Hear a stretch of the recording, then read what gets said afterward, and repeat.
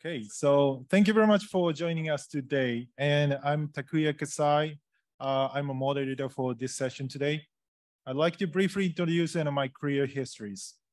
I've been in over 20 years in renewable energy space in North America and Asia Pacific.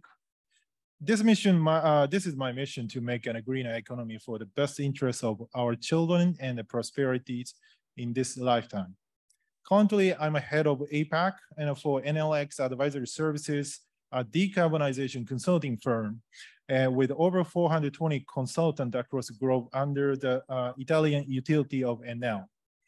And I support all decarbonization from large scale and global commercial industrial companies to small and medium enterprise, so-called SME, as you know, across APAC. As you know, while many global companies are promoting decarbonization in the first phase, and there's still a long way to go for SME. And today, I'd like to take this opportunity to discuss innovative business model and a financial mechanism to support the decarbonization of SMEs and across APAC. So first of all, I'd like to introduce Eva Kelly-Obrender. Eva is a Chief Executive Officer at the Renewable Energy and Energy Efficiency Partnership, so-called REAP, develop innovative and efficient financing mechanism to advance the market readiness for clean energy service in low and medium income countries. She's an expert in renewable energy financing and climate change policy with a deep understanding and proven industry experience within the clean energy sectors. In her over 15 years with REAP, and she has taken a variety of executive and strategic role and being integrated in driving forward REAP's missions to avoid advanced market readiness for clean energy service in low and medium income countries. Eva is a management team on the private and financing advisory network, so-called PFAN. Before joining REAP, Eva worked in Australia for the Clean Energy Council and the Federal Department of Environment. Having worked in the private and non-governmental and government sectors, Eva has wealth knowledge about the various needs and agenda of each of these sectors. She holds a degree in economics, linguistics, and environment policy. Welcome, please welcome Eva Kelly-Obrender.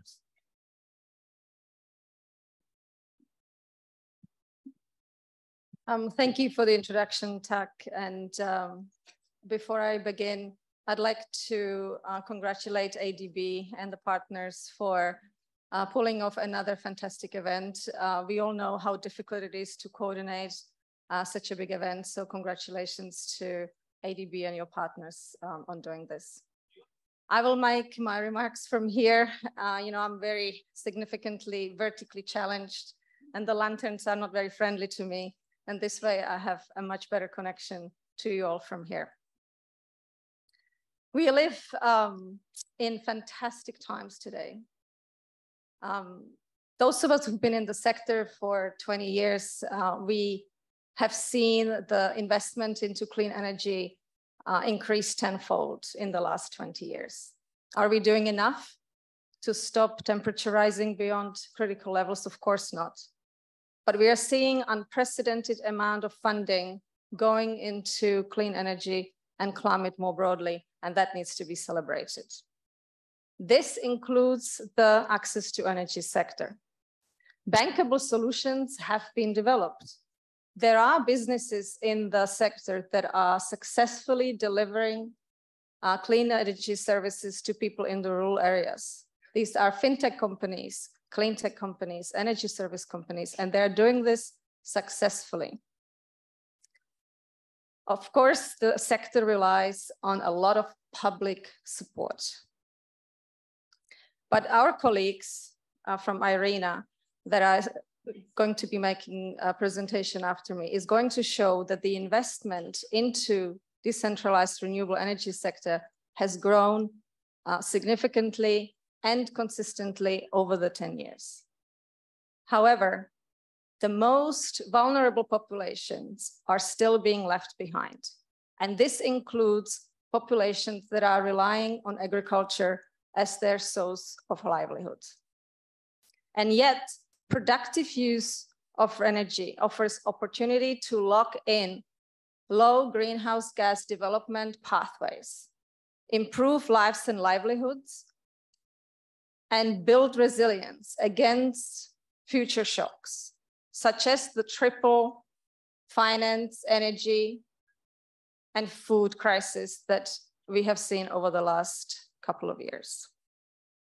With recent developments in the international financial markets, the cost of borrowing for companies has become very high. And at the same time, liquidity in small and medium enterprises is very low. To be honest, it's very difficult to predict how SMEs are going to deal with this in the next couple of years. And at the same time, the supply in the agricultural value chains has tightened, the prices have increased, all of this due to the crisis that we have seen in the last couple of years. As well as facing the price increase on imported foodstuff, the domestic yields are under threat as a result of climate change. And all of this at the time where populations are rising and therefore the demand for food is rising as well. If we look at the agri-food value chains, these present a range of activities that are required to bring agricultural produce across all the phases, from on-farm production to storage to post-farm gate processing, as well as distribution and delivery to the consumers. Most of the energy that is required along these value chains is still supplied by manual labor. And where motorization is available or electric appliances are available, these are powered by fossil fuels or are relying on unreliable grids. So the opportunity for clean energy here is immense. Standing in the way of these opportunities for productive use of renewables in agri-food value chains are challenges across all the levels, in the public sector, in the private sector, as well as in the consumers. We at REAP have done a lot of work in understanding what these challenges are, but in summary, there are threefold. Number one, scant knowledge of the opportunities that are available. Number two, nascent or early stage markets for distribution. And number three, lack of local financing solutions. There are other issues, such as business environment being volatile, lack of coherent policy, market information to actually build the business models non-existent, etc. The good news, there are a number of good models available, and some of them have been in place for some time. These include community-based renewable energy models, such as smart agricultural villages, on-farm renewable energy production, energy crop production, biogas production, etc. And there are new clean energy solutions that have emerged, proving that off-grid renewable energy technologies can be effective in these settings, contributing to increased food production and avoiding food loss and waste. So on that good note, back to Tak, and we're looking forward to our other presenters to talk about the challenges they have encountered along their agricultural value chains in their countries and the solutions they're seeing emerging. Thank you so much.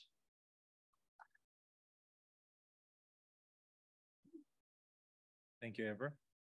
It was very fruitful topics. And Eva and our speaker come from various countries, and such as Thai, India, and Cambodia, and Indonesia, and also myself in Japan within APAC. So let's talk about the challenge they have encountered in their country, along with the agri-food value chains and the solution they have emerging.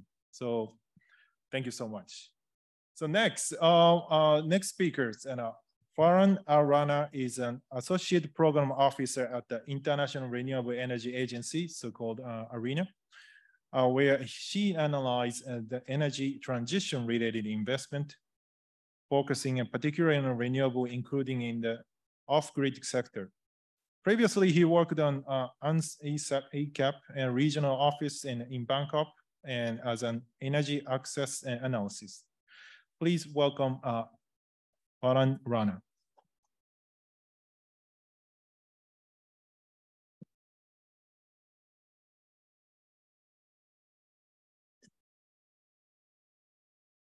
Thanks a lot, Tak, and thanks, Eva, for providing that overview.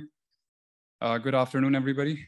Great to be here with you all at the Asia Clean Energy Forum in person. So I work for the International Renewable Energy Agency, and I'm very excited to present to you IRENA's report on the global landscape of renewable energy finance. So the report really looks at some macro level trends in the renewable energy sector investments, and really comes from a broad macro perspective. So as I share some of these insights with you, I also very much look forward to the discussions in this panel and over the next few days to see how this macro story connects with some of the stuff that is happening on the ground. So just to back up a bit, I wanted to discuss the overall global picture of renewable energy investments, and then talk a bit more about the off-grid and productive use sectors. So before I do, just a brief introduction about IRENA. For those who may not know, we are an intergovernmental organization with more than 160 member states with the mandate to promote the widespread adoption and sustainable use of all forms of renewable energy. We primarily support our member states through policy advice, through data and statistics, capacity building, project facilitation, as well as knowledge products and analytical work. So this report sits within our knowledge product work, focusing specifically on renewable energy financing. So in line with the theme of this session and the previous session in this room, which is innovative and resilient renewable energy, the story I discussed today is indeed of resilience. In the last 2 years or 3 years, the renewable energy sector, together with the world economy, has faced a number of headwinds in the form of macroeconomic uncertainty, supply chain disruptions, and rising geopolitical tensions. But thanks to continued policy support and the existing momentum behind renewables, investments have continued to grow. And in 2022, they reached a record high of $500 billion. Now, most of these investments are, of course, led by solar PV and onshore wind. But as we will see, investments are increasingly concentrated in China, US, and Western Europe, so a handful of advanced economies.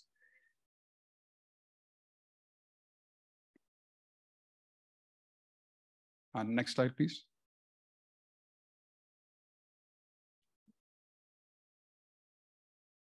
Can we go to the next slide, please? Thank you. So in fact, from our analysis, we see that least developed countries attracted less than 1% of global investments since 2013. And it's staggering to see that more than half of the world's population, primarily residing in developing and emerging economies, received just 15% of global investments. So disparities in investments continue to grow. And as far as a just and inclusive energy transition is concerned, I think there is a long way to go. However, we must take note of the tremendous progress that's been made in the Asia-Pacific region, where disparities in investment per capita are in fact shrinking when you compare this region to Europe or North America. However, some disparities, as I said, continue to exist, and there's more work that needs to be done. But the progress is, of course, commendable. And in Asia-Pacific, next slide, please. And this is because countries in this region have really been the center stage for financial creativity and ambitious policymaking. There's a growing pipeline of projects in Asia and the Pacific. And in addition to China and India, ASEAN is really paving the way forward. Countries here have set ambitious targets and have enacted policy mechanisms such as feed-in tariffs and auctions that are driving deployment and attracting more and more private sector investment. Vietnam's recent experience is of particular note. The country has seen immense growth in renewable energy investments over the last few years, primarily incentivized through feed-in tariffs and auctions. And in the last 3 or 4 years, it's risen through the ranks and actually now accounts for about half of the region's investments, which stands at 80 billion since 2010. Now, so far, I've been talking about the overall renewable energy sector, but I would like to shift focus to the decentralized renewable space. And just to provide a bit of context, in 2022, developing countries attracted about 75 billion in investments for renewable energy, whereas the decentralized renewable space attracted 4 billion in the last 10 years. So given some of these figures, this sector is really a microcosm of the overall financing landscape, but its impact is immense. More than 200 million people have gained access to electricity from decentralized renewable solutions. And that's a very high return on investment, especially when you consider the socioeconomic benefits associated with providing access to these populations.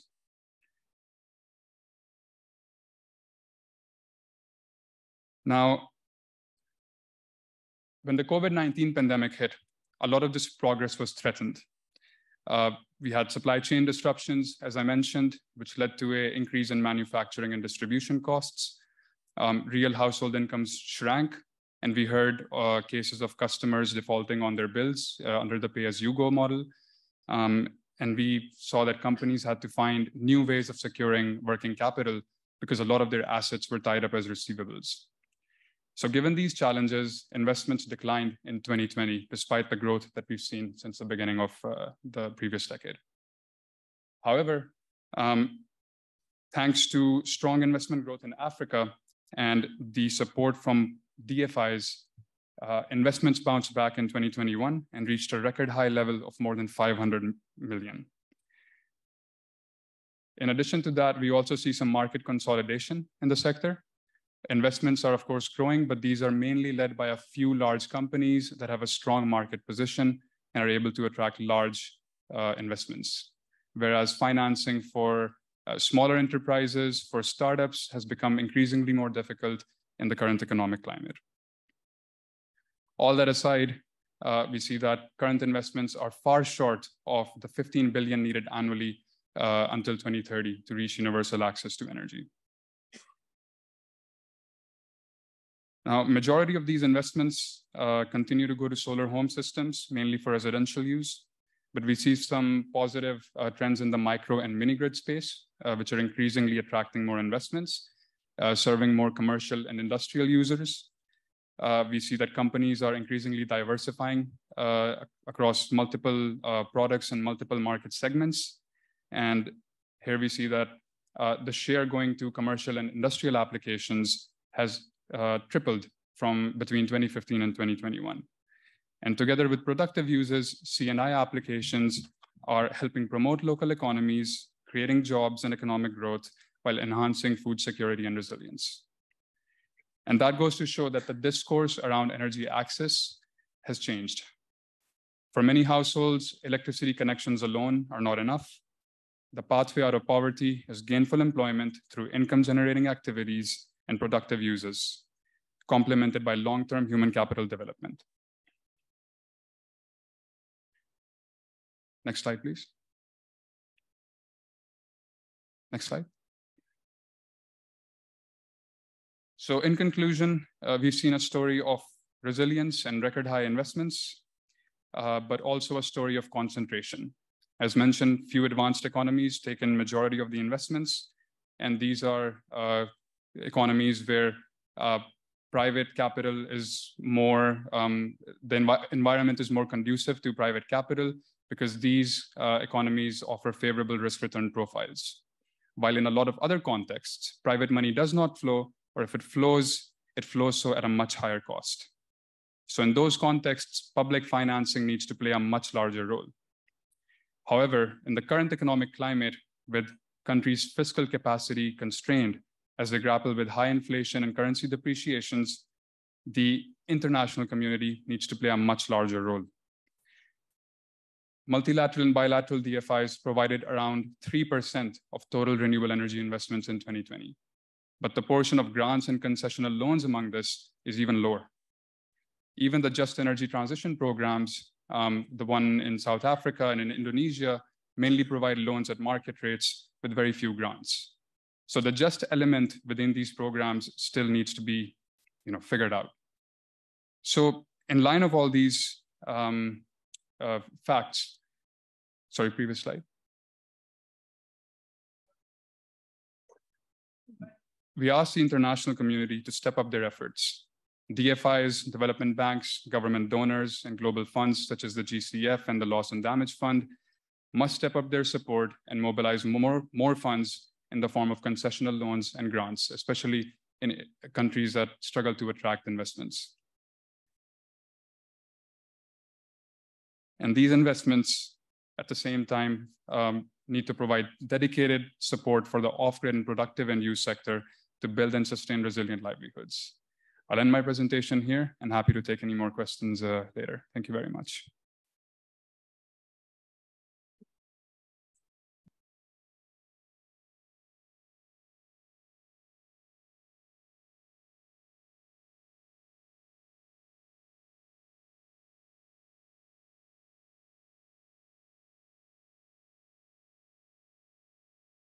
Yeah, that's good.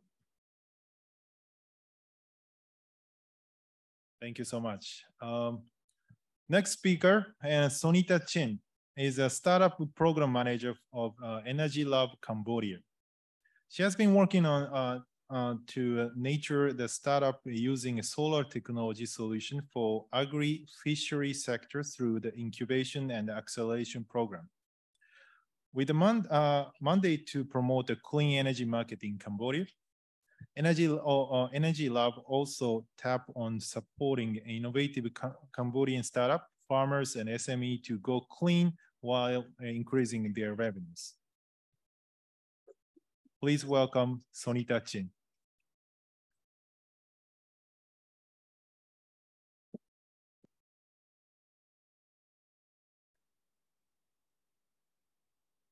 So good afternoon, everyone. As Tak mentioned, I am Sonita from Cambodia. I'm working for Energy Lab Cambodia. So I would like to share with you all about the Clean Energy Startup Acceleration program that Energy Lab has been running in Cambodia. Okay, so before moving into the program in details, I also like to introduce about Energy Lab Cambodia as well, in case the room haven't heard about us. So Energy Lab Cambodia established in the end of 2018 in Cambodia, and we work to support the growth of clean energy market in Cambodia through many kind of work by initiate and guide a clean energy policy. We work with private sector, government sector, development partner through various activities. We facilitate the collaboration between them to have discussion about the sector, and also we nurture the startup, which I'm going to present in detail later. And we have a few others kind of program that raise awareness about a clean energy sector in Cambodia, such as internship, fellowship program, and also our flagship event called Clean Energy Week that we do every year to promote the opportunities that clean energy bring to Cambodia. Okay, so now moving on to the topic regarding our acceleration program.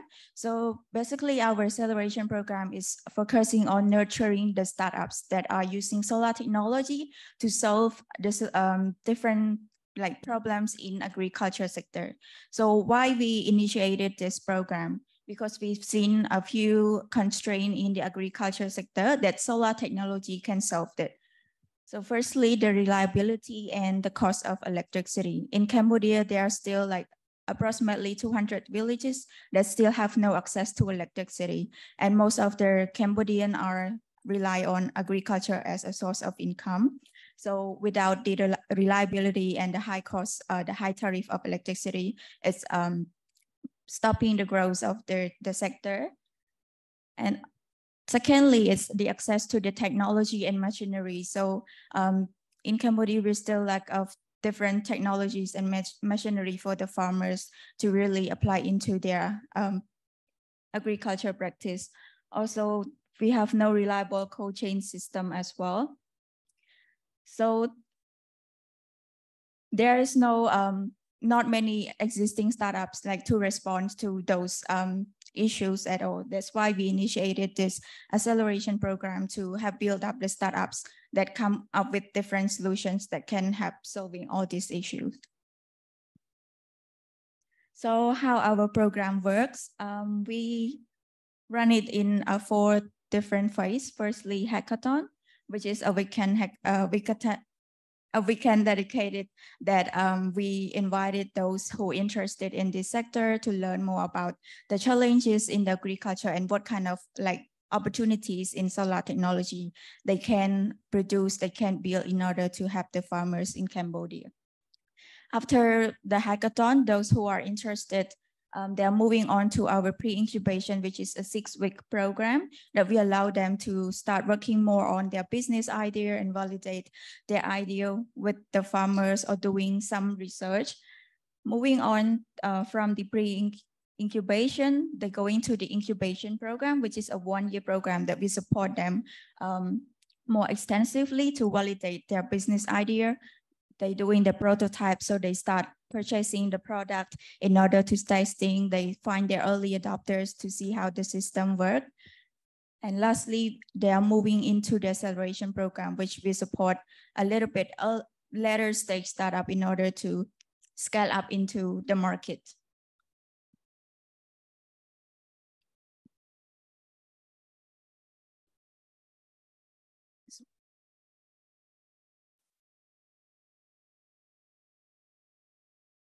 Okay, next slide, please. Okay, so I would like to bring a case study about the startups that we have been supporting. So they're called AgriHouse. So they joined us in the incubation programs in 2019, and currently they're also participating in our acceleration program currently. So they started with us by having like 3 members, and then they like enlarge their team into 7 members, and they start register their business in 2021. And so far they have been working with around 220 farmers. So through our support in the program, the team has developed a lot. Initially in the incubation stage, they come to us by propose the business idea, which is about the cricket. So they developed the solar power cricket racing pens, and until now they have developed several business pipelines which focusing on nutritive products, which is focused on like cricket-based products such as cricket snack, cricket powder, and also sunny snack. Now they are doing pretty well by trying to export their cricket powder into the international market as well.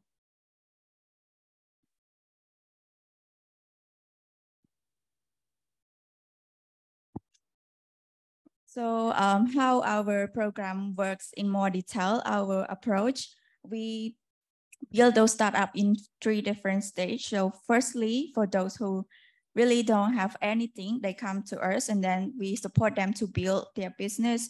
They launch their minimum viable product and they go find the early adopter to test how the product works and get the feedback. After, we support them to sell their product into the market by supporting them in marketing, managing their finance, and lastly, moving into the growing stage where they can scale up, become investment ready, and find investor. So throughout the program, we support them to work with the business development expert and also agriculture expert and solar market experts to help them like complement in all the components that they can actually start their business. So throughout the program as well, we don't just support them like in general with a fixed curriculum. We have like specific mentoring sessions that they able to meet their mentor individually in order to discuss their specific issue based on the teams. Also, but our curriculum, we design really based on their needs. We have like kind of a a set curriculum in the first place. But when they join our program, we don't really follow that. We just study about their needs. We conduct the need assessment and see what they lack in their business development in terms of solar technology expertise, agriculture market knowledge, etc. Also, we also support them to create more exposure opportunities to impact investors and funders.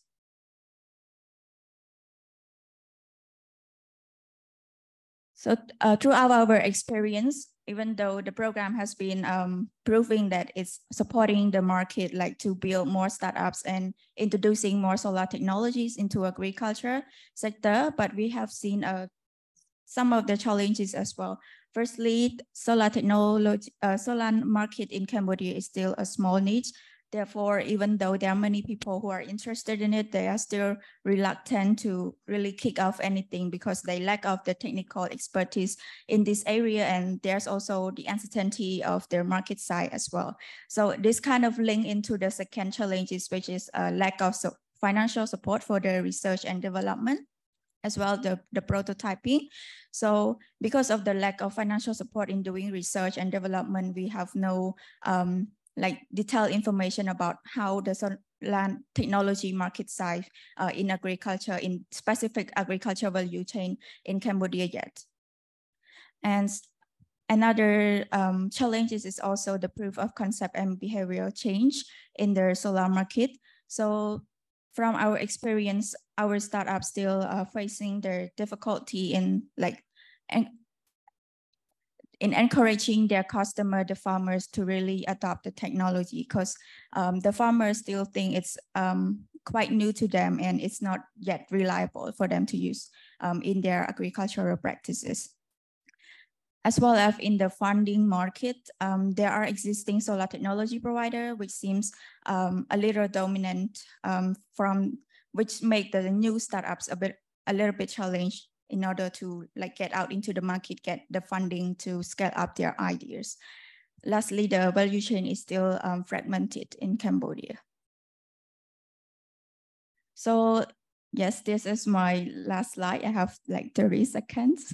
So the recommendation is that there should be more investment in the market research so that the startups or the private sector can see the opportunities on where they should invest on. And there should be more sensible and flexible funding approaches that allow the startups to really innovate and expand their business idea.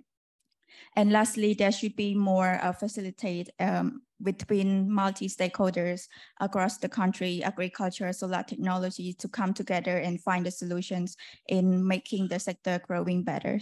Thank you.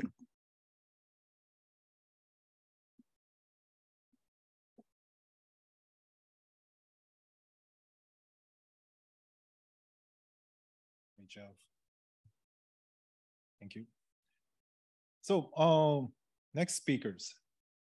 Preeti Kumari is a program associate with the energy program at the World Resource Institute, India. She works toward increasing access to clean energy intervention for livelihood and through the research and the implementations. Preeti has over 4 years of experience in the decentralized renewable energy sectors in various capacities, and she's skilled in project management and demand assessment and research and business development of DRE-based interventions in agriculture and allied sectors. Please welcome Preeti Kumari.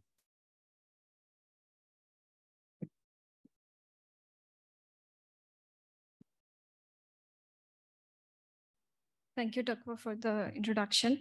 Hello, everyone. Good evening. My name is Preeti, and I work with WRI India in the Energy Access Program.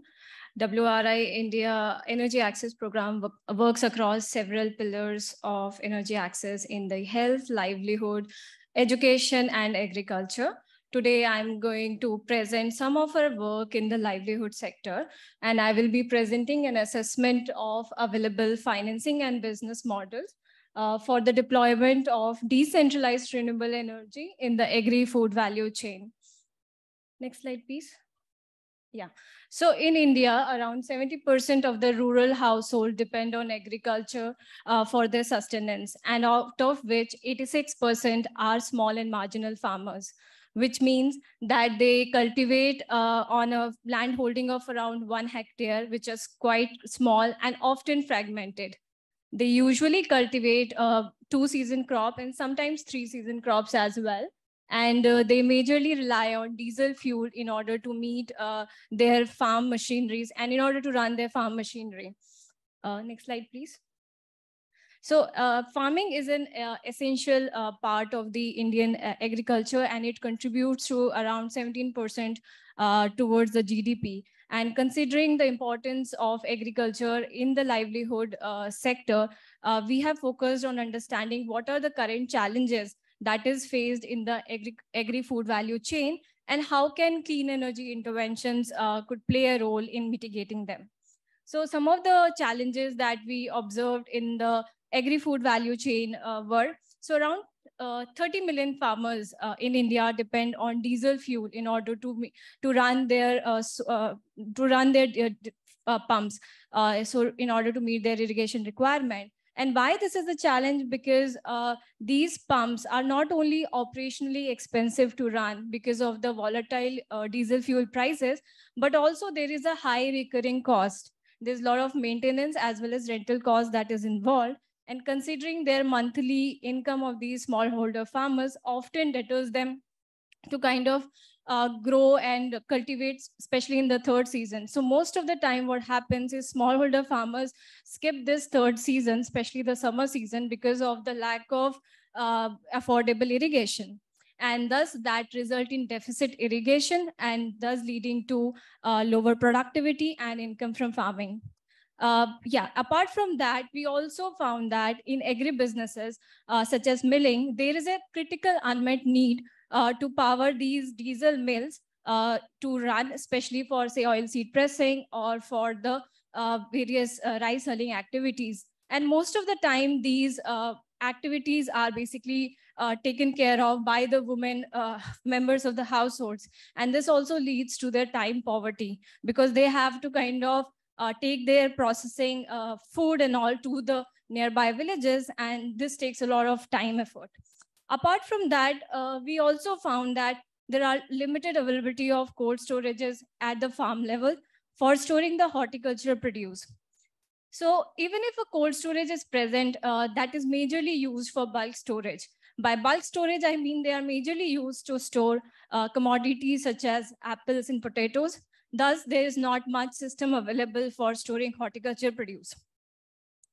Apart from that, the other challenge that is faced is of unreliable electricity and voltage fluctuation, thus making it difficult for these systems to run. Next slide, please. Yeah, so through our research, we are trying to, first of all, understand what all the energy requirements are there in the various food value chain, in the various steps of the food value chain. In the inputs, we have considered our focus on the irrigation aspect in the inputs. In the production, we are looking at the various post-harvest processing activities. And in the storage, we are looking at the cold storage. Next slide, please.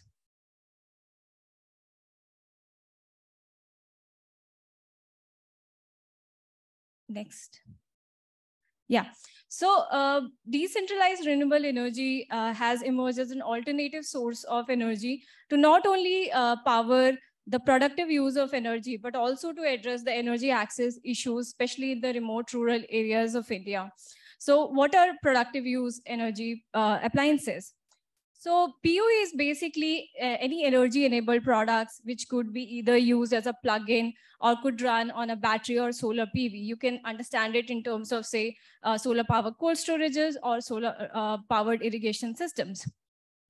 And evidences have shown that they can maximize the socioeconomic benefits for the end users. And I would also like to bring this point here that India's Ministry of New and Renewable Energy in their recent policy framework came with facilitating the adoption of DRE-based solution for the livelihood. And this also kind of gives a lot of consideration on the importance of how DRE can kind of augment not only the reduction in diesel fuel in the livelihood sector, but also augment the grid supplies. Next slide, please. So through our research, we are trying to understand what are the key barriers that are currently inhibiting the growth of the productive use energy products. And this is a work in progress. And we try to kind of take the perspective for the 3 stakeholders that we identified in our research. So for the end users, here end users, I mean small and marginal farmers, technology enterprises, and the lending institutions. So for end users, we found that there is still lack of awareness of the various government policies and programs, which could help them to say access and adopt the various PUE products. Apart from that, the high upfront cost of the DRE technologies often deters them to avail them. Apart from that, there's also reluctance in the adoption of or moving towards a new technology. For the technology enterprises, we felt that there is lack of financing options and limited availability in terms of term loans or the short-term loans, which could help them to kind of mitigate these operational costs that they incur. And there is also lack of collateral so that they cannot also access the debts from the government, the lending institution. And also, most of the time, whenever a new innovator or a technology enterprise comes up, so they find the challenge of finding the right subset of the consumers who will be the right end users of their product. So that is also one of the challenge. So apart from that, the lending institution, the challenges faced is in terms of lack of collateral with both end users and the technology enterprises, which deters them to kind of provide the various grants or the funds. And because of the lack of credit histories of the smallholder farmers and their inability to provide any collateral, they cannot also again go for the lending institutions. So these were some of the financing challenges that we found for the 3 stakeholders. Next slide, please. Next. Yeah, so these are some of the financial and business models that we identified that are currently being used in order to deploy the productive use energy products. So in case of microfinance, it serves the smallholder farmers with kind of no collateral, but here the interest rates are higher as compared to the banks. In case of guarantee funds for end users, here the NGO partners with MFIs or any banks to facilitate the loan. But again, the challenge is in terms of that there is low appetite for risk from the financial institution perspective. In case of community shared use, here the community kind of puts the money in order to buy the PUE product, the O&M and everything is taken care of by the community. But in case if there is not much ownership from the community, the system becomes defunct after certain times of usage of these systems. In case of grant-based, these are philanthropically funded interventions. And most of the current interventions on the ground in India, we have observed that is mostly grant-based and philanthropically backed. Apart from that, pay-per-use business model is something we are kind of seeing adoption among the community, because here the end users don't have to pay anything towards the upfront cost, but only pay for the service. For example, they have to only pay for the per liter of water which is dispersed to their field or the per kg of produce that is stored. In the last model, that is rent and lease to own, here the end users have a choice to purchase the product. They can pay a fixed monthly fee. But again, here the ownership is a little bit lacking in terms of the person who is leasing the particular product. Next slide, please. Next. Okay, so some of the findings from our research so far is that the irrigation as a service has kind of picked up by the community, and solar powered irrigation system is kind of a mature technology. One of the reasons for that is there is a lot of government push for the solar pumps in India. There is standardization of products are there. There is benchmark cost that has been established, as well as technology specifications are available. Apart from that, the least mature technologies that we have found is of agro-processing mills, because they don't fall directly under any government programs and subsidies. There is no standardization of equipment, and utilization is also seasonal. However, we are now kind of seeing an integrated approach where the solar pumps are integrated with the agro-processing mills. So whenever the solar pumps are not in use, the agro-processing mills can basically run on the same photovoltaic. Apart from that, in the cooling, one of the biggest challenge that we are looking at is that there's very high capex technology. Though cooling as a service picking up, but still the utilization is low because the farmers tend to sell the produce on the day of the harvest itself. Next slide, please. So lastly, I would like to conclude by saying that in order for the productive use energy appliances to uptake in the agriculture sector, there is a requirement of coordination between various value chain actors, from those with the product, those with the capital, and those who are maintaining the various touch points with the farmers. And this should encompass these four aspects, that is reliability, accessibility, affordability, inclusivity, and sustainability in order to be scalable. Thank you.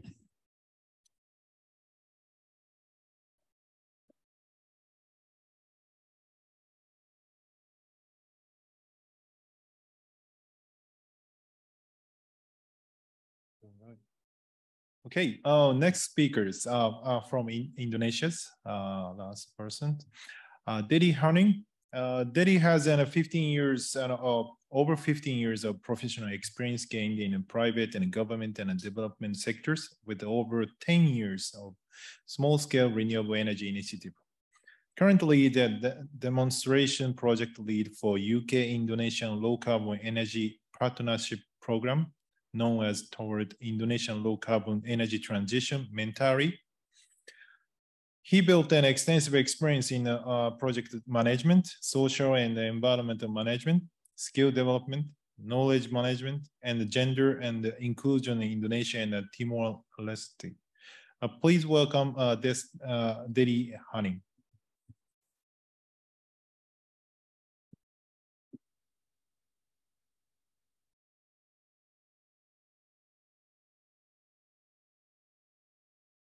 Okay, good afternoon, ladies and gentlemen.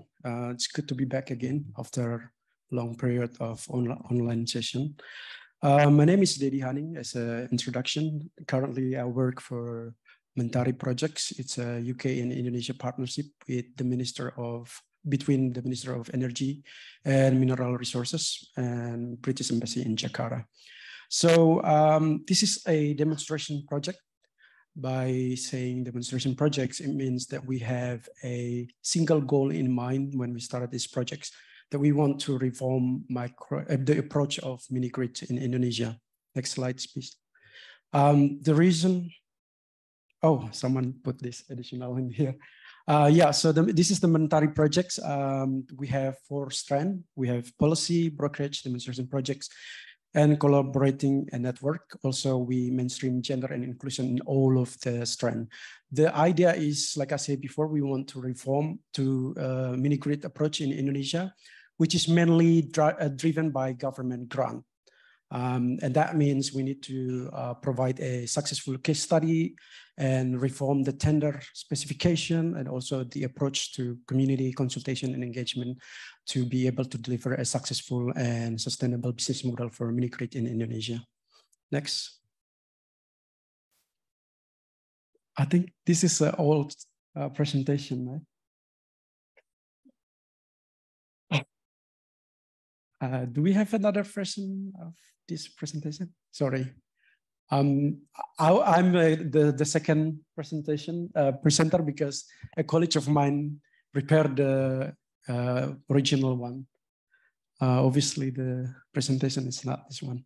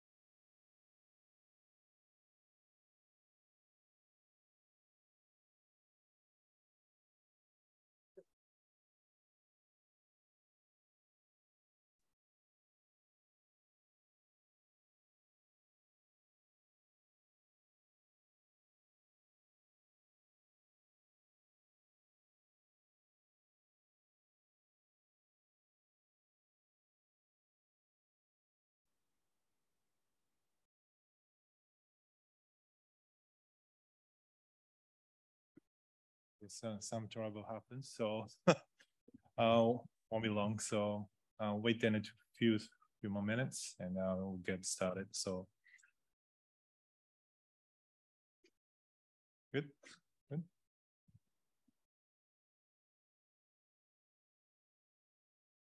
Almost there. There you go. We have a smart team right there, so it should be fine.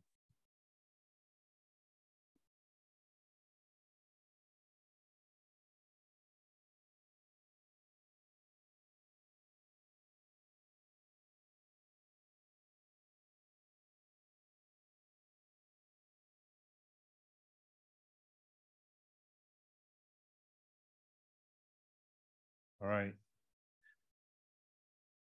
We still have some time, so wait. While waiting, and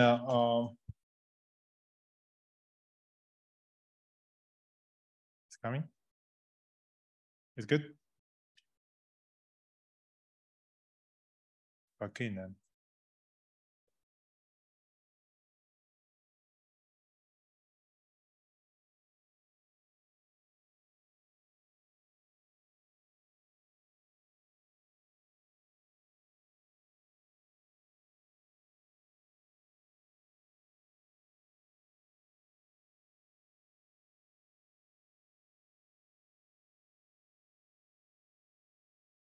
Can we move to questions?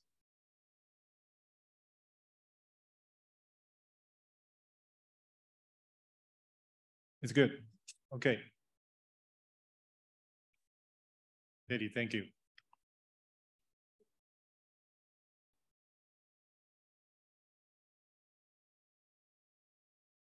Hey, I still have 10 minutes. Yeah, this is the right one. Thank you. Okay. Yeah, so to continue my presentation, all of us who's working with Mentari, we've been in the off-grid for a while in Indonesia. So the ambition from the beginning is we need to improve the approach.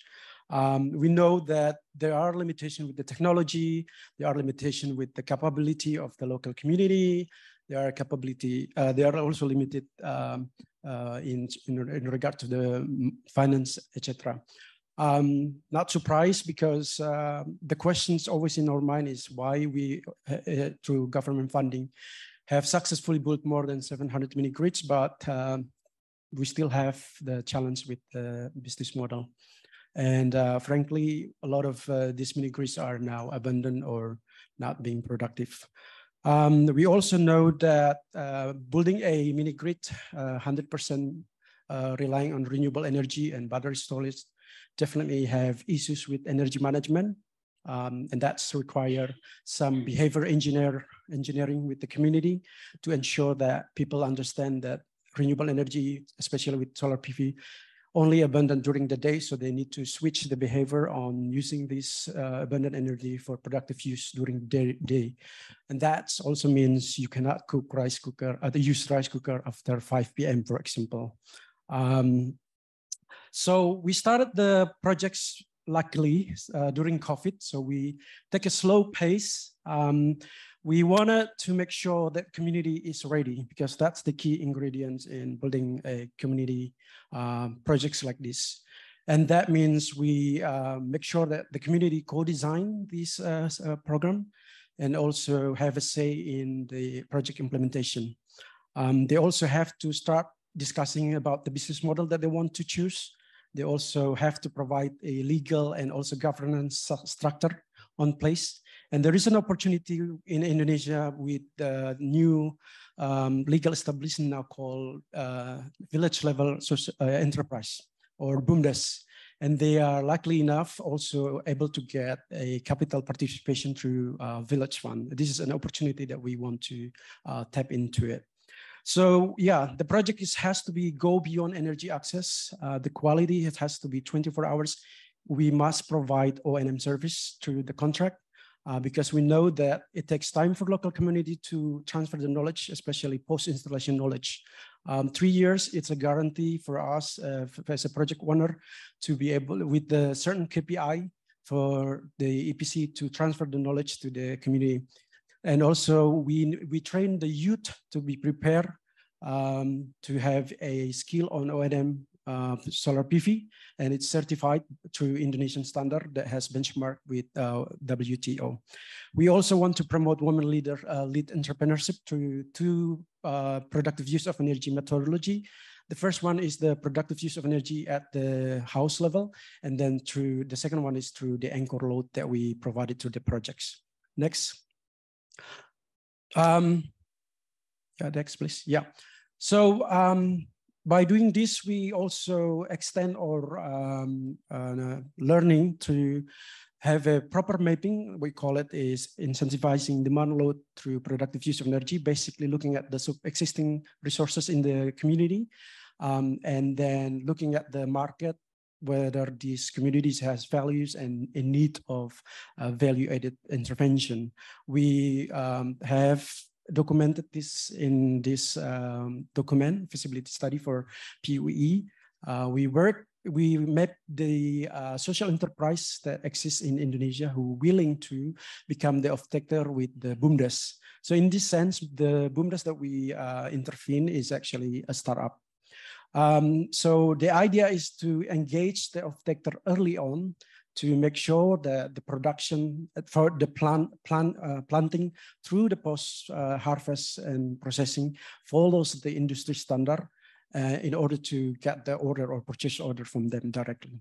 So we have mapped out specific for this village. Next, there are few community that has values, especially to support tourism and also emerging food industry for tourism and especially in the nearby market in Java or Bali.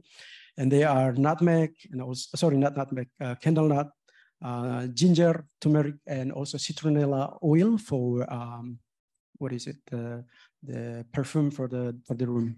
Next.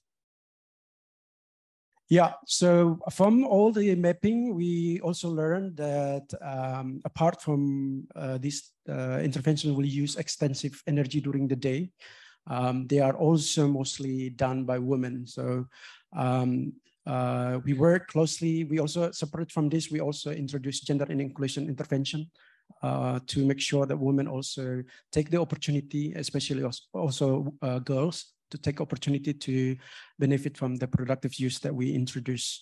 The only thing that we're still not working on is on the production of wood products, because mostly male are interested in operating this. We only have 2 women who are very into the wood production. So this is the reality in the Mataredi at the moment. Next.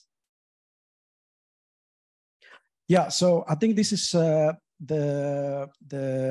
beginning of the projects. We also designed the solar system to have 50% oversized solar panel to enable us to harvest a reserve energy, and that's account for about 70,000 kilowatt hour per year, which is we allocated 16% of the reserve energy for productive use and some reserve for increase in the demand.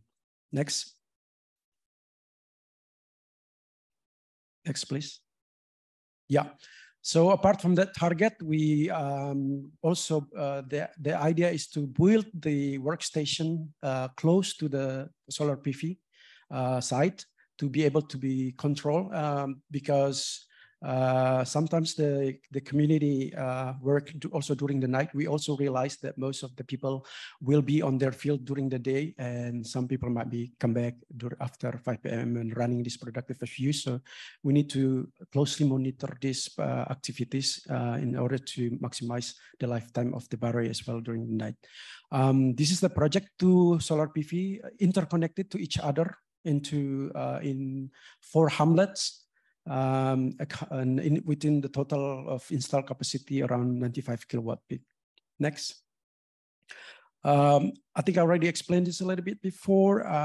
We also document a lot of our knowledge in our website, including introduce the BUMDES renewable energy, and now it has been, we already have received some interest from the government to learn from these projects. for activating their projects in mini grid.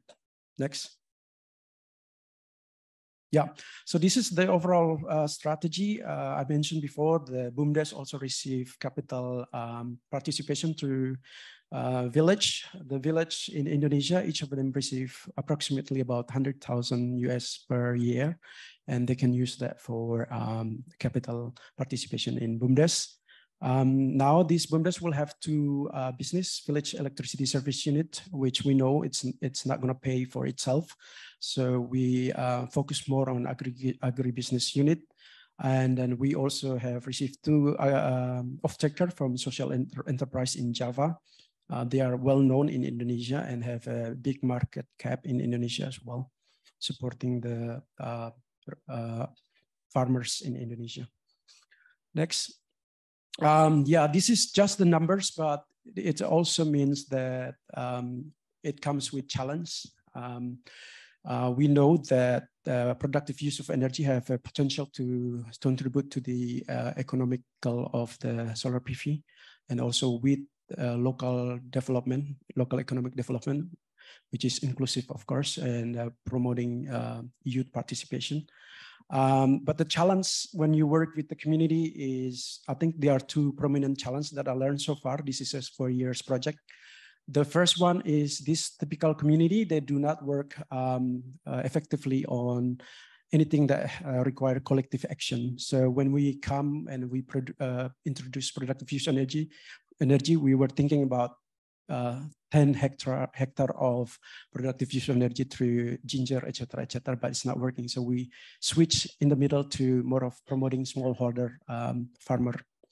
And then the second one will be, because we're working at the village level, business skills are very rare in these communities. So we have to employ a lot of strategies on place, such as internship, with the off-takers. We do trainings with local vocational schools to make them prepare and ready to take the business skills. Those are my presentation. I think time is out. Thank you very much, and we can continue on the discussion.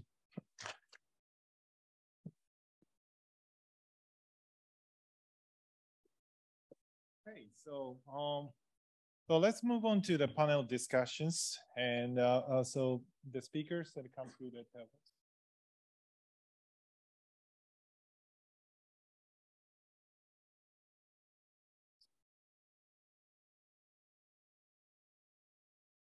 Please.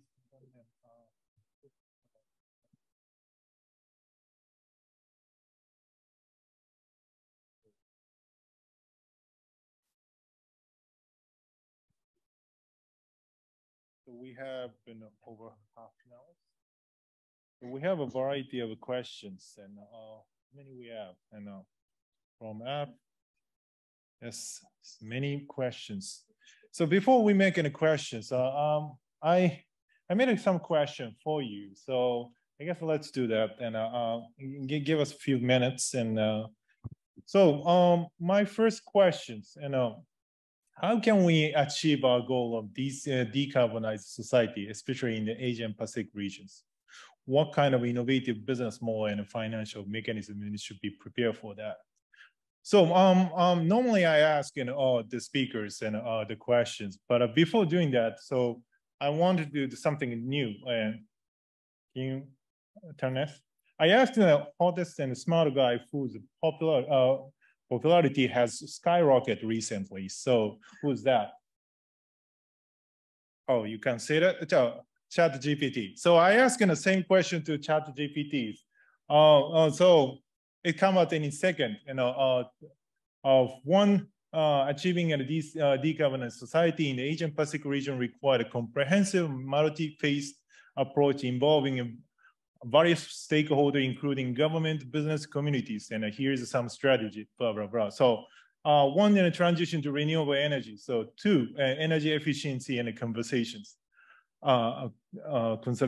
And three, electrification and transportation, and four, sustainable urban development. Can you go next? Oh, can you go next, please? Yes, and circular economy and green finance and investments, collaboration and knowledge sharing. Oh, so that came as an instance. So can you go next? So the chat GPT and it provide 8 the answers. So I'd like to pass on to you the how do you see the statements, and do you have any other way? So starting from Ever. It's a bit unique way. I adapt new things all the time. So ChatGPT is learning a lot, and it's learning every day, and clearly is tapping into a lot of information. That being said, it's relatively high level, and I think we're not out of business by doing our day-to-day jobs and delivering on the ground the changes that we need to decarbonize energy.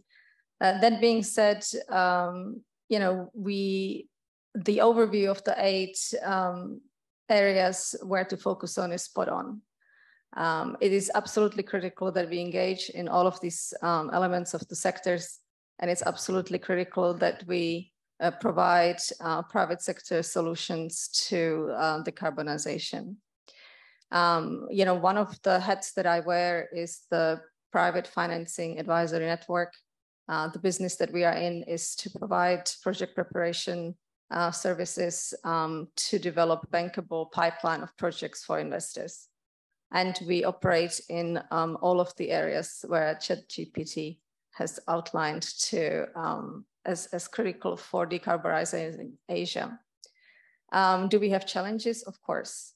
Our colleague Farhan has told us very clearly earlier that not enough investment is going into climate change yet.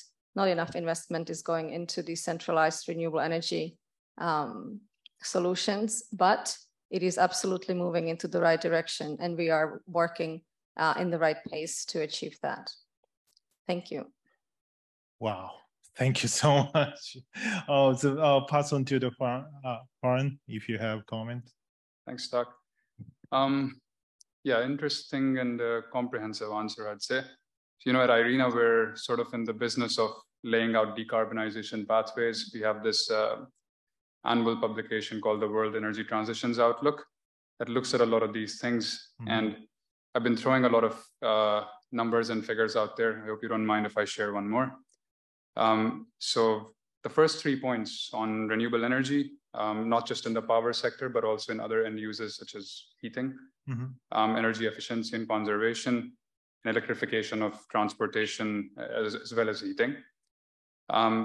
We estimate that these 3 categories alone can address 70% of the carbon emission abatement that is needed by 2050.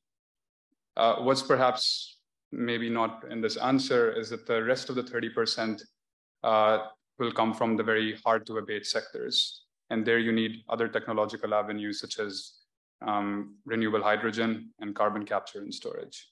So just to add to that answer. Oh. But I'll go back to the financing bit again, that in developing countries, especially where there's a growing energy demand, you need affordable access to financing because the energy transition it has a high capex requirement. And so if countries don't have access to sufficient and affordable financing, they may be locked into fossil fuels, which has a more of a pay-as-you-go approach. Yeah, thanks. Thank you so much. And yes, and I guess I'm moving to the next questions. And question 2: can we chase in a two rabbit with decarbonization and profit improvement? So before we're asking the ChatGPT, why don't we go for it? Sanita? Okay, thank you. I'll try to answer that. Maybe I'm not as smart as ChatGPT, but I'll try. Okay, I think it's possible from my perspective to like chase the 2 rabbits of decarbonization and the profit improvement at the same time. If we're looking at the business perspective, like transitioning into clean energy, adopting like rooftop solar, energy efficiency is going to help the business a lot in terms of saving their costs, as well as attracting the like financing, impact investments, as well as the support from the public who are supporting in the sustainability sectors. So I would say this is, sorry. You did a great answer already. So thank you so much. Let's see what the ChatGPT said. Oh, that's also instant, and it's provided 8 answers. Cost-cutting measures, innovative investment, clean tech. I don't read it. So in identify new revenue streams, embracing a sustainable supply chain, and can go next. Gain competitive advantage and a long-term risk mitigation, collaboration knowledge, and aligning a sustainability framework. Oh, it's a lot of stuff. And so aligning a sustainability goal with the business objective, and organization can effectively pursue both and decarbonizing and a profit improvement. So we both agree on that. So you see, ChatGPT seems to be very smart. So I ask in a third questions. Kingo, can we take over my moderator roles? So what I said, Kingo next.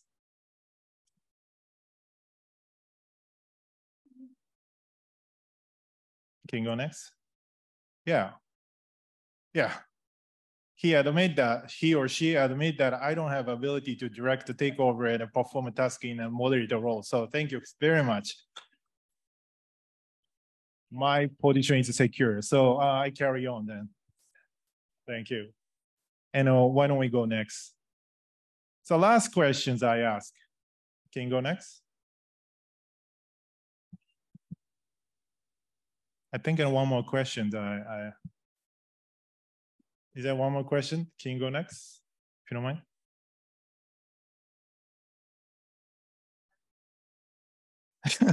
Okay. What can we do to promote decarbonization in our lifetime? So shall I go with ChatGPT or you go first, whichever? Which one do you like? Pretty? Oh, okay. Okay, go ahead. Dedi or Pretty? Okay. I'll take there are 2 levels. Personally, I always want to do more on offsetting my carbon to nature-based projects, but also for speaking of from the village development point of view is to have more introduce more modern appliance for rural community, because this is something that hasn't been reached by them. Thank you so much. Pretty, if you have a comment. Yeah, so in addition to it, so how we can promote decarbonization is by, first of all, changing our day-to-day habits in which we can reduce our emissions, maybe reduction in, say, the electricity consumption and all, what kind of vehicles we are taking. So one could be a lifestyle change that one can do. Apart from that, since most of us are working in the energy sector, I think how we can do the change is drive conversations onto it. If somebody is in the policy sector, they can talk more on the side of, say, decarbonization, whether into the central grid or in the off-grid technologies. So it depends on both the lifestyle as well as on our work that we are doing. And through our work, we are also working on various implementations in which we are kind of enabling the transition of small health centers into DRE powered health centers so that they can have 24/7 access to electricity. And also some of our work we are currently studying in the livelihood sector, which I already showed. So sure. Yeah, so both ways we can do. Got it. Thank you so much. So what is just for reference to take a look at it, what they said. So reducing energy consumption and transition renewable energy to electrify your transportation, support sustainable practice. Next. And advocate for change and invest in green technologies and engage in local initiative, stay informed and educate others, and support carbon offset and project, and vote for climate and conscious leaders. So anyway, so I highlight in red, yellow is remember it's a collective effort of individual can drive a significant change. By taking these steps and encourage others to join you, and you can play an active role in promoting and decarbonization in your lifetime. So I think the Chat GPT tells that they can think, but we as a human being has we as a professional taken expertise in live experience. That's something we can bring on the table, and that's something we can change that. So we can drive significant change. That's what I think. So anyway, so just we did some exercise. So let's move on to the live question Q&A sessions. So if you have any Q&A questions from floor, and please go to the table, the mic, and so anybody, any questions? We have 12 minutes. So if you don't have it, then I have many questions on the app, so I can do that. Okay, so okay, I have a question starting from one. Can we use the solar panel as a collateral? How will that work? Any innovative way to check the creditworthiness of potential users? So anyone can answer that? So,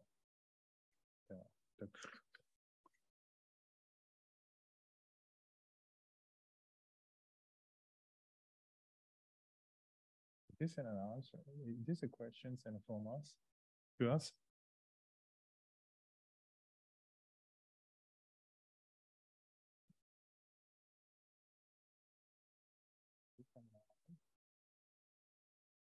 It is real.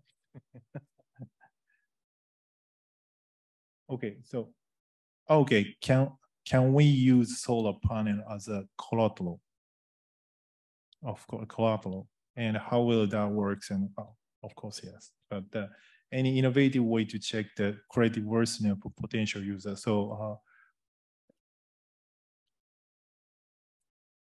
anybody can answer it, and thanks. Thanks, Eva. Sure. Clearly, it depends on the local conditions of the financial institutions and the investors that you're getting your project funded through. In many instances, the assets themselves can be used as collateral. However, what we would really like to see is the revenue coming from generating power through the solar panels as being able to be used in the financing of the projects. And that is in many countries across the world still not possible due to the regulations into those countries.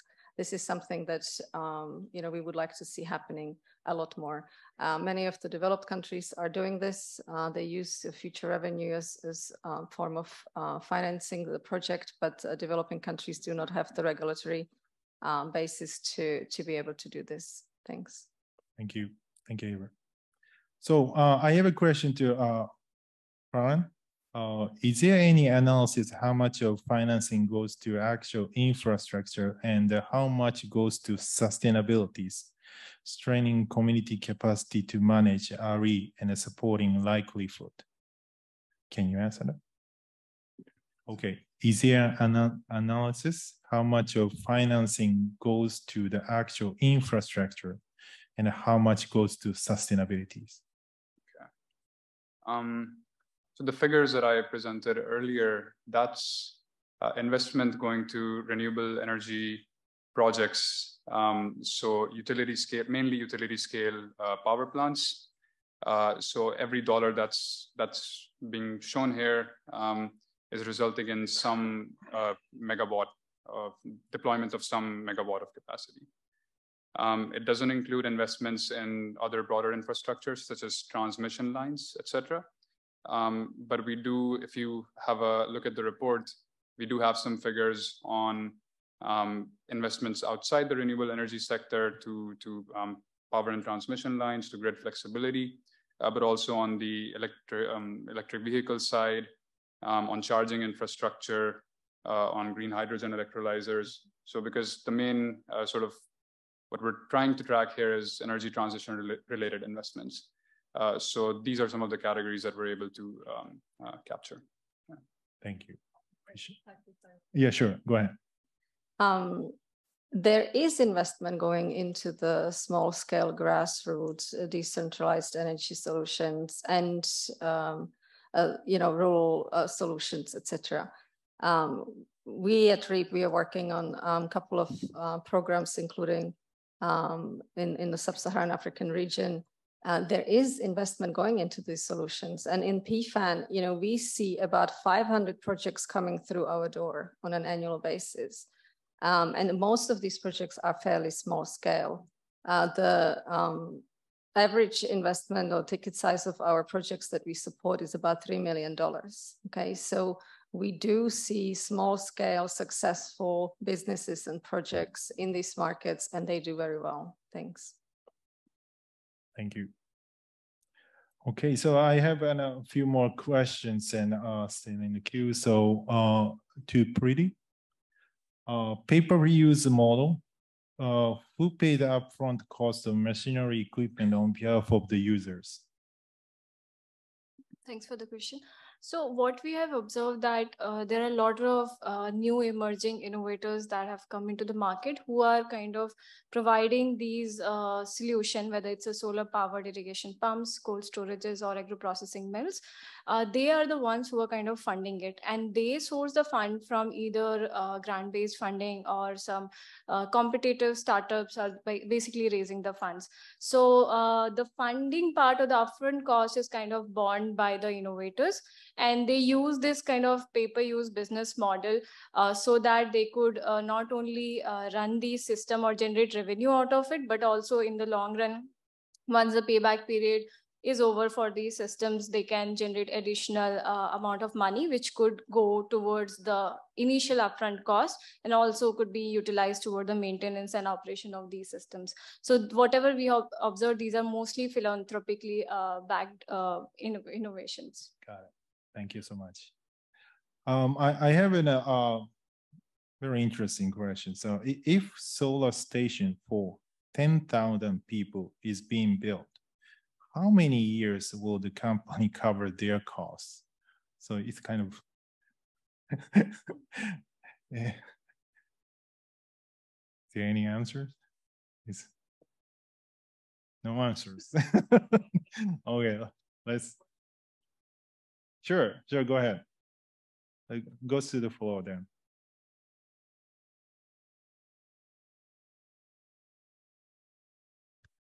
So my name is Peter Dupont. I'm with Asia Clean Energy Forum and Asia Clean Energy Partners and PFAN.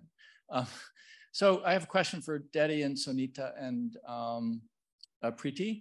And so with these productive use of decentralized or the use of decentralized energy for sort of agro-processing and productive uses that you've all talked about in Indonesia, India, and Cambodia. Do you have any examples of the MFIs, the microfinancing organizations getting involved? Because it seems like that would be, this session is about sort of innovative solutions. And I'm wondering if there's some good examples of MFIs taking this up and sort of having programmatic funding.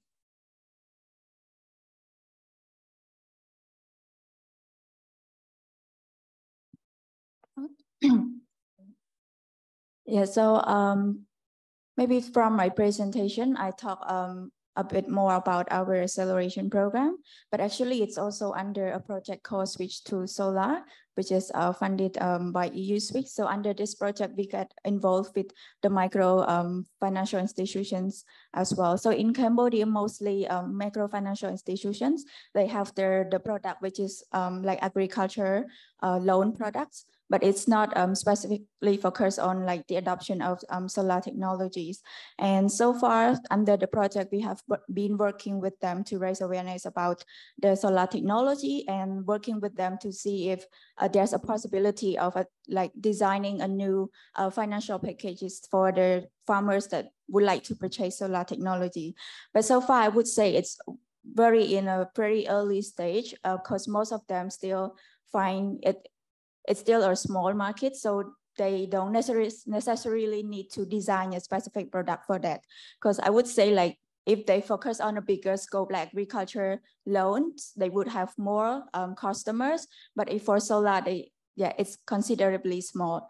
And I would say they still thinking of the risk as well of like providing that loan package. So yeah, I would say it's very in an early stage in Cambodia. We're still like advocating, providing them the knowledge about like doing the piloting with them as well in different financial packages. Thank you. Really?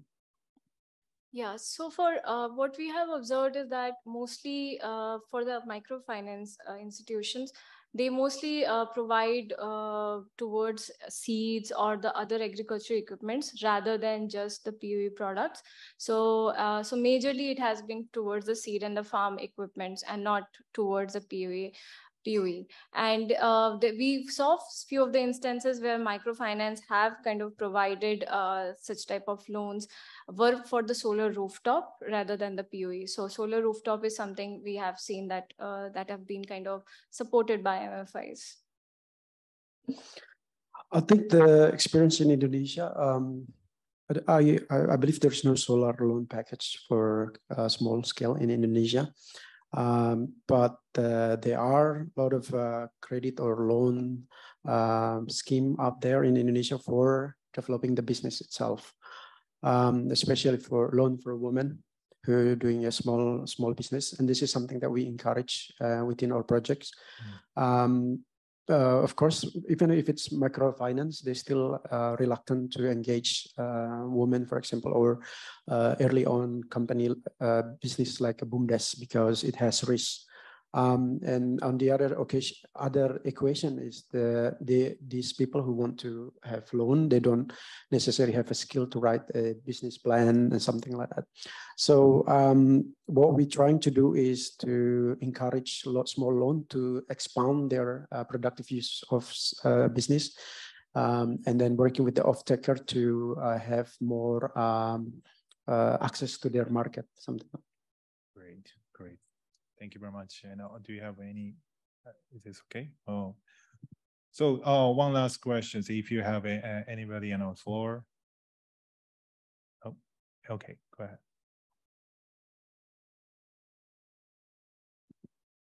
Roby Halip with the Right Energy Partnership with Indigenous Peoples. The first question was actually my question, because most of the financing that's being done on renewable energy is more on the deployment of the technology.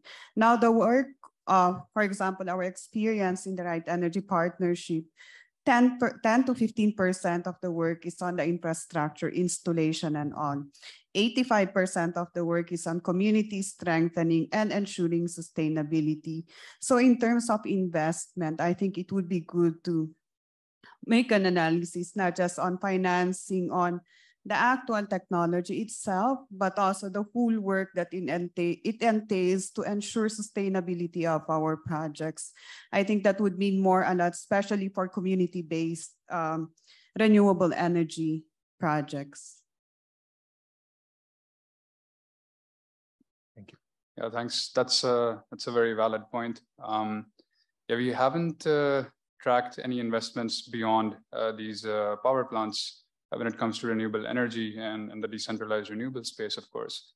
But what we've done and we're doing at the moment is tracking the socioeconomic benefits that come from deploying this technology, whether it's in terms of jobs or incremental growth in GDP. So that's available in our reports. But again, these are macro level analysis, and some of those fine details that how are indigenous communities being affected, how are the communities impacted by these projects, and what are some of the investments going to community-based projects as well. Those finer details, of course, can get a bit lost in these macro level trends. But yeah, that's a point well taken, and we'll of course try to track those as well to the best of our ability. Thanks. Thank you, Paula. So thank you so much, and I appreciate the speaker. And please give a round of applause. one housekeeping note. We have a cocktail reception at 6 at the right-hand side corners. And so there's a cafeteria. So starting from 6, so we have half an hour. So thank you so much.